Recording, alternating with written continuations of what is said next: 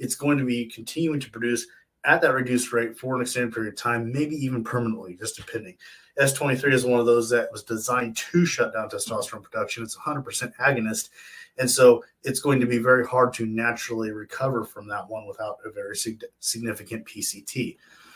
The PCT is important when you're not running testosterone. So if you're not on TRT year-round, that's when the PCT becomes important, okay? If you're on TRT year-round, that TRT is replacing your natural production of testosterone. So doing a PCT while you're continuing the TRT is completely pointless most of the time. And one exception would be is if you've been on TRT for a long period of time, talking several years.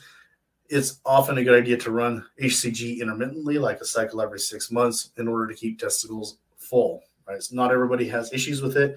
Some guys like myself, if I don't do a cycle of HCG every 6 months or so, the testicles start to shrink up, which probably isn't a problem, but it's cool to have big balls, right? So anyway, that's the point of the HCG while you're on cycle. It's not as a PCT, right? I'm continuing the TRT. I'm not post-cycling it. It's continuing. So it's just a maintenance boost at that point.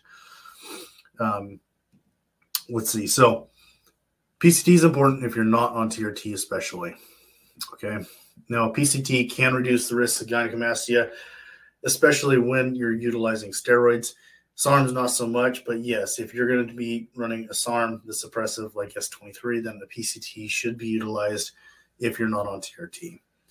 Lifestyle and dietary factors, diet, sleep, nutrition, those all tie into how much estrogen your body's producing. The amount of plastic that we're getting within our food, especially processed food, everything we eat comes in some kind of plastic or cardboard or something manufactured. I mean, you can go to the store and buy potatoes or carrots or something like that. It's all coming in a plastic bag, right? So even if it says organic on it, well, it's still wrapped in plastic, which is leaching chemicals. We put our things in Tupperware or Ziploc bags into the freezer. Like, we're constantly being exposed to plastics and chemicals related to plastic in our diet that is just insane. And it's not even talking about city water.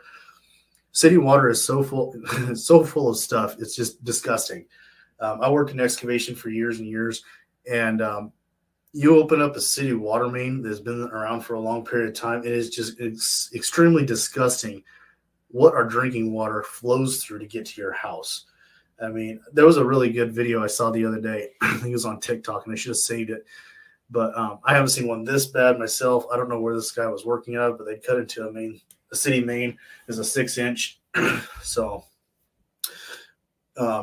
picture a pipe, 6-inch pipe. And it was almost halfway closed.